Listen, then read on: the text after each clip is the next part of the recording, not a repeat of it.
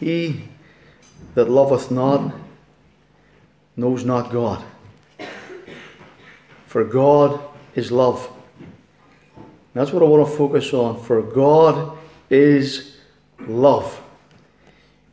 And this manifest the love of God toward us, because that God sent His only begotten Son into the world that we might live through Him. That we might live through Him. I want to look for a moment at love. Love to many people will mean many different things. We'll have many different emotions attached to it. We'll think of it in many ways. Love is certainly an emotion, a powerful emotion that can give us a sense of gratitude, a sense of gratifying and uplifting our hearts and make us feel all warm and lovey-dovey inside. Ever have them moments? Yes. It can make you smile. It can make you have a burst of joy and emotion. It can make you want to hug somebody. Particularly, you can have a moment of absolute love, and you're over the moon and you want to hug a stranger. Any of you ever been that far gone? Yeah. Some people hug trees because they love trees, but love can have us all sorts of emotions. Love can bring you to a place where we read of people that cry with tears of joy. Love is an incredible emotion. Love knows no bounds. It has no boundaries. It unifies. It can unify. It should unify.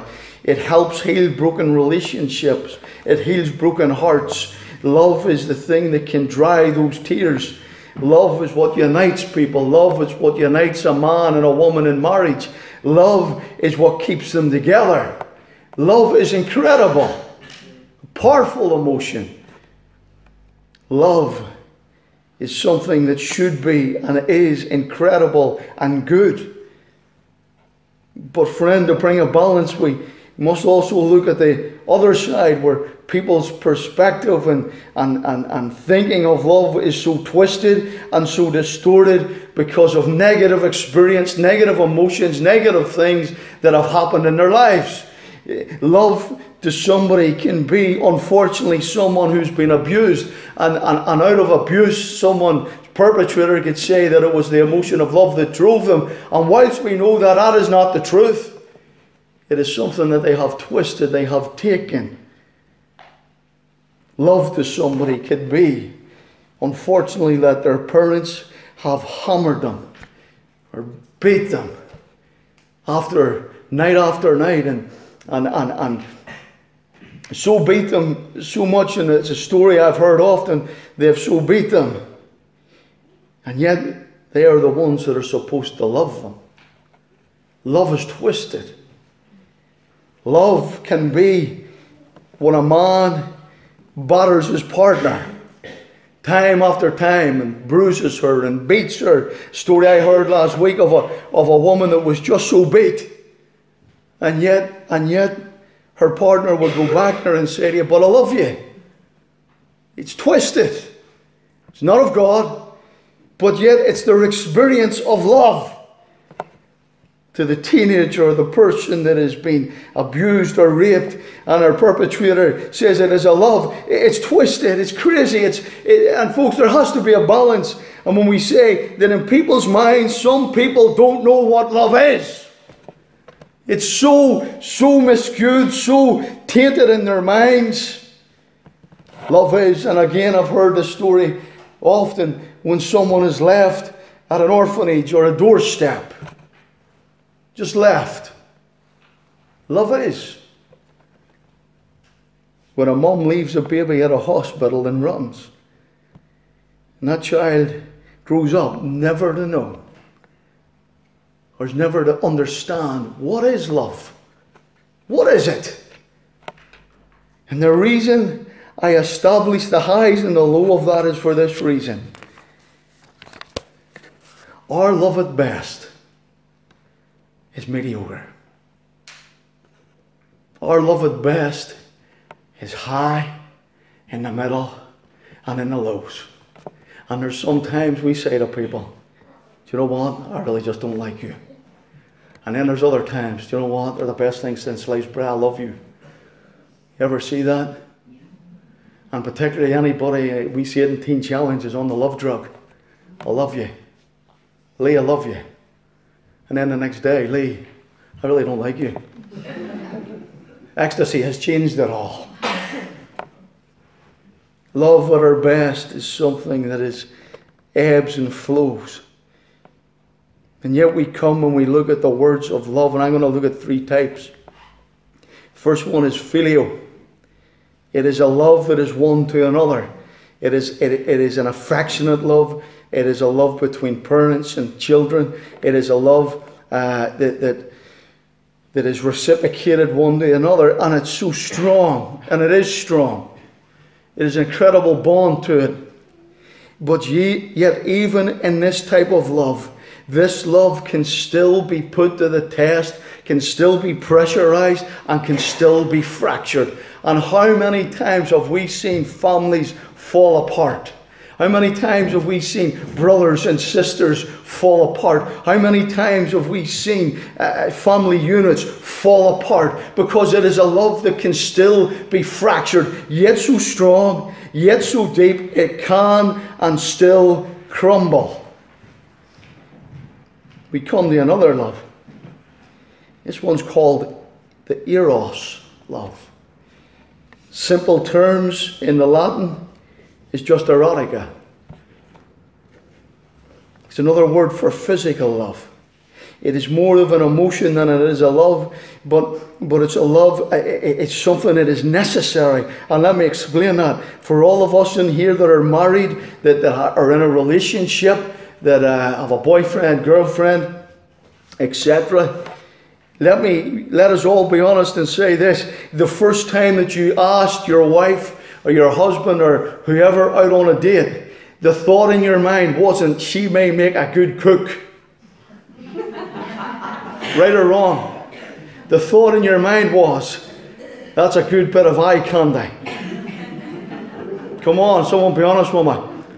And ladies, the first thought in your mind, he looks all right. He's not so bad looking. And that is the eros love. That is the love that initially just brings you together. And so we don't come and think of what she may be in the future. We act immediately upon an instinct that moves us and makes you make that phone call. Here, love, would you mind going out with me? No. That didn't go too well, did it? And I often say this, and funny, my wife was telling my oldest boy the other week, the first time that I phoned her and asked her out, she said no. That was fair enough. I phoned her best mate and I asked her out. She said yes. And, but it wasn't after her best mate. And that wasn't right. But anyhow, the reality of it was that's what happened. And I was trying to make a point. I was trying to say to her, you nearly missed the boat. But anyhow, we got together, and so it was that instinct of asking her out. And when I say that, what I don't want you to misinterpret that for is lust. It's not lust. I'm not talking about lust. We're talking about that, just that moment of time when you look at someone and you go, yes, you need that. Call it chemistry, call it whatever you want. It's eros love. It's a love that we need. And so it's that brings us to that physical attraction or that attraction and brings us in. It's that causes us to continue the relationship and to continue going out and dating and romancing and all that good stuff. And then we finally get to the part when you're sitting over dinner and you just look at each other eyeball to eyeball. And you know what's coming. I love you. Oh, I love you. And you get all nervous. And you get all shaky. And you go to lift a glass of water or whatever you're drinking or juicing. Then you have to set it back down because now your emotions are really coming out. Who's been there? 3 honest people in the room. Come on. And we get to that point and we get to that place where we come to and we plug up the courage. And in this modern day technology, it then moves into you text all through the night. To 3 o'clock in the morning. To 4 o'clock and I love you. And then you probably send wee hearts and arrows or whatever you call them. And that's the way it is. Emojis. And then we come to what I believe the Bible terms as the greatest love of all. Calls it agape. And this love simply means a love that's sacrificial. It looks for nothing in return. It is a love that means for you to give up of yourself, to seek nothing back, to seek nothing in return. Absolutely unconditional.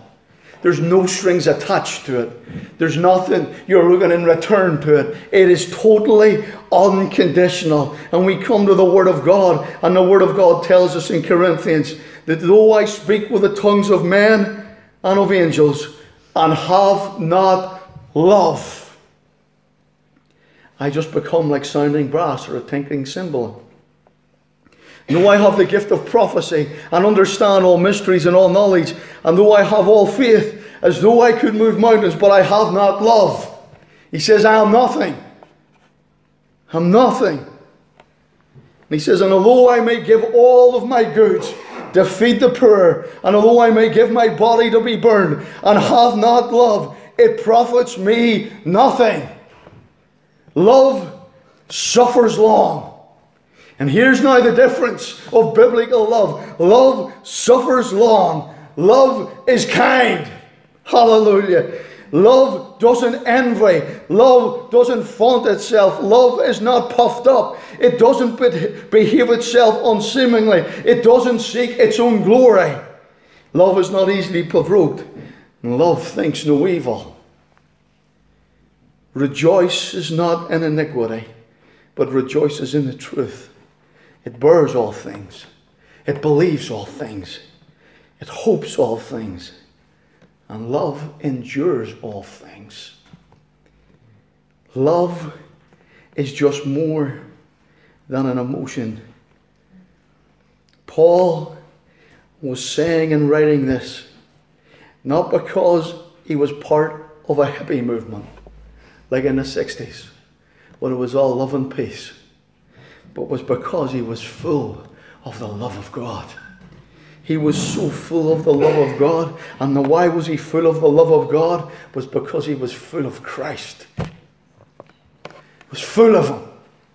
He was full of Christ. And Paul knew the very heart of Christ. He knew him intimately. He knew him well.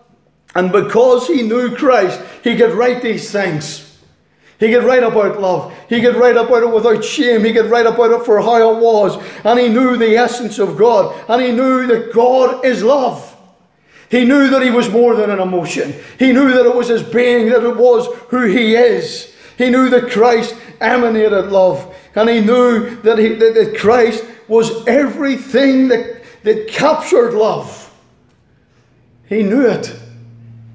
He had more than just knowledge. You see, knowledge is one thing. You got to get the experience. When you go from knowledge to experience, it changes all things. And I said this to someone the other night. I could tell you that radiator's roasting hot. And you know what? You'll believe me. And you'll say, do you know what? I believe you, Lee. I absolutely believe you that radiator's roasting hot. And you've no reason to doubt me. I tell the truth. You've no reason to doubt me. Knowledge is not enough. Do you know what you've got to do? You've got to go and touch it. And then your knowledge goes now from knowledge to experience. You know that it's hot. And if you've ever heard that we saying in the Christian faith, I know that I know that I know. Who's heard that? You see, I know that I know that I know. Paul just didn't have the knowledge of love. He knew. He knew him. And when you know him, and when you have the knowledge of him, he knew him because God is love. John says we have known and believed the love of God that God has to us. God is love. And he that dwells in love dwells in God, and God in him. 1 Corinthians chapter 14 says this: follow after love. How do you do that? How is that possible? How can you follow after love? Is that a movement? No. Follow after love is a person. Love is a person. It's a person of Christ. And he says, follow after love. Follow him. Jesus said to the disciples, follow me. Follow me. Follow after love. Is it a thing to be chased? It's a person to be followed, to be chased, to be loved. And so, friends, tonight I say to you, follow after Jesus Christ. You want to know true love? You want to know love that breaks all boundaries? You want to know love that can reach your heart more than any relationship? It's Jesus Christ. He's the author of it. He's the founder of it. He's the one who is it. Ephesians tells us and says, husbands, love your wives. Any husbands in here, we ought to love our wives. As Christ, listen, loved the church and gave himself for it. He loves you. You that is in here tonight, he loves you. He loves you. He gave himself for it. He was talking about that sacrificial love. A love where he laid down his life. A love where he gave his life. A love where he says, I will lay down my life because I love the church. And who is the church? The people. It's not buildings. And although we term this church, it's not buildings. It's people. It's people. And he died for you. And he loves you. He's saying of a husband, yes, lay down your life if necessary for the sacrifice and the gains of his wife. But he brings in the thing and he says, but as Christ loved the church, he laid down his life. Why? That we might live. The love of God. Then he goes further. I think this is incredible. That he might present it to himself. Listen, a glorious church. Do you know that Christ wants to present you glorious? And you may not feel glorious. You may not think to yourself, I'm not glorious. But listen, he thinks you're glorious. He thinks you're wonderful. He thinks you're incredible. He says that he may present himself a glorious church, not having spot or wrinkle or any such thing, but he might, and he should be a holy, and it should be without blemish. He's saying tonight, because I died for the church, you can be holy and without blemish, and I think you're glorious. And I don't know, friends, if you've ever been married or not, or in a relationship, but if you ever wrote a love letter to your wife or husband, boyfriend or girlfriend, any has ever done that? Yes, there's a few. You're going to have to get more honest, because I don't believe half of you. We've all wrote letters. We've all wrote a text. We've all wrote those words. And this is like a love letter. I love you. And I died for you. And I laid down my life for you. I love you. I love you. And not only that, one day I'm going to present you to myself glorious. All your faults, all your failures, because we've all got them. I don't care about them. If he had cared about them, he would never have came. I love you. Friend, he loves you. He loves you. The Bible talks about a woman that is brought, caught in adultery, dragged through the village or the town, ridiculed and naked, dragged by a mob of men who professed to be the leaders of their day. drag her to the feet of Jesus and say to him, she's caught in adultery. Stone her. They wanted blood that day. They wanted a woman to be put to death. They wanted a woman to die in public. The Bible says that Jesus got down and he begins to write. We don't know what he writes. He begins to write. He says, he that is without sin, cast the first stone. And everybody, one by one, walked away. Because they all had sin. Every single one of them. And then Jesus gets up. He says there, where's your accusers? Where are they? They're all gone. And the one that could have condemned her, the one that had every right that could have stoned her, says there, go and sin no more. Folks, what happened? Someone tell me what happened. The love of God went into action. He loved her. Do you know that woman would never ever have forgot that act of mercy or love again in her life? And there's one thing about the love of God. There's one thing about an act of love. You never forget it. Yes, I know we can remember the wrongs. I know we can remember the things that people have done on us. I know we can remember the people that have hurt us. I know that. But we will never forget an act of love. An act of sacrifice. An act when somebody goes above and beyond. And you know what? We're grateful. She will never have forgot the love of Christ that day. Who was this man? Who was he? Who was he? Do you know what the Bible says? Him who is forgiven much loves much. When Christ shows you an act of kindness, you will never forget it. In the ministry of God and in the work of God, we often see crisis, we see broken lives, we see things that seem impossible to fix.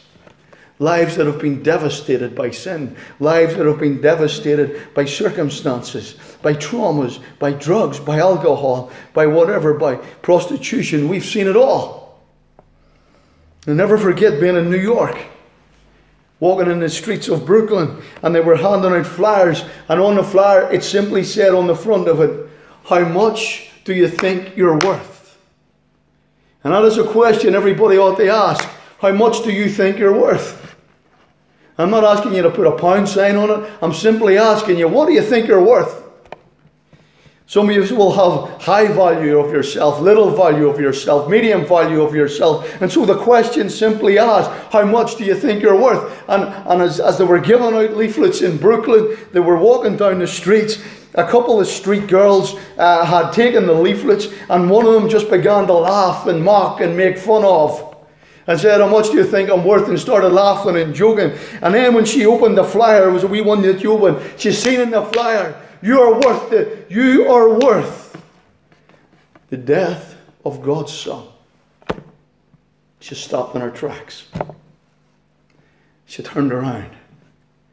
She says, am I really worth that? Am I really worth that? The guy said here, you are. And there and then on the street, she gave her life to the Lord Jesus Christ. He changed her. And he made her new. He gave her a new heart. And he loved her. You see, an act of love. Was it the fact a street worker changed her heart? No. It's the love of Christ that arrested her. It changed her in a moment of time. A moment of time. Love is more than an emotion. It is the heart of God. The Bible says that this is the love of God, that it was demonstrated that Christ died for us. You see, I often say this. Love has to be demonstrated. It's okay to say I love you. It's easy. It's easy to say to people, I love you. It's easy. It's easy. Love has to have an action. Love has to be demonstrated. Love has to move. Love has to have a driving force. And so the Bible says that God demonstrated his love toward us. And while we were yet sinners, Christ died for us. There was an action with it. There was a moving with it. There was a power with it. And so we come to the place. Maybe you say to yourself tonight, does God or can God really love me? I don't know what you're going through. I don't have a clue. I don't know. And I'm not going to pretend to put your life together because I can't. But I believe God can reach into your heart. And I believe God can change your heart. And I believe the love of God can be shed abroad in your heart. And I believe God can give you a new nature. And I believe God can give you a new life. I believe that. And not only believe that, I've seen that. I go beyond knowledge, I've seen it. And so I even say tonight, Christian, have you captured the love of God? Because if you haven't captured it, if you're doing nothing as a Christian, you do not have the love of God in your heart. Because the love of God has to have a driving force behind it. You cannot say you love him and do nothing for him. And when I say do nothing for him, I mean, what are you doing for others? Because he came for the church. He came for people. And our whole driving force should be to win others. Church, to win others. To win others. To rescue them. To help them. To encourage them. To lift them up. To rescue them. To be the hands and feet of God. That we may go to the broken. Go to the needy. Go to those that are desperately hurting. And say to them, Jesus loves you. He died for you. He can do something with your life. And so love has to have a driving force. We cannot have the love of God and sit back, Christian, and do absolutely nothing while the world goes by and dying. There's a city out there. There's a community out there that is totally lost. And you know what they need? They don't need money in their bank. They don't need to win the lottery. They need Jesus. They need to know the love of God. And I know we need money to pay the bills and put food on the table. I also believe God can look after that side of things. People need to know about Jesus Christ. He loves them. And there's no point in judging them. There's no point in saying, but they're into this sin and they're into that sin. So what? Who cares? Christ died for them. Oh, they're on drugs. So what? You want to categorize sin? Go ahead. You'll miss the heart of God. I don't care what you're into. What I care is, are you desperate? Are you desperate for him?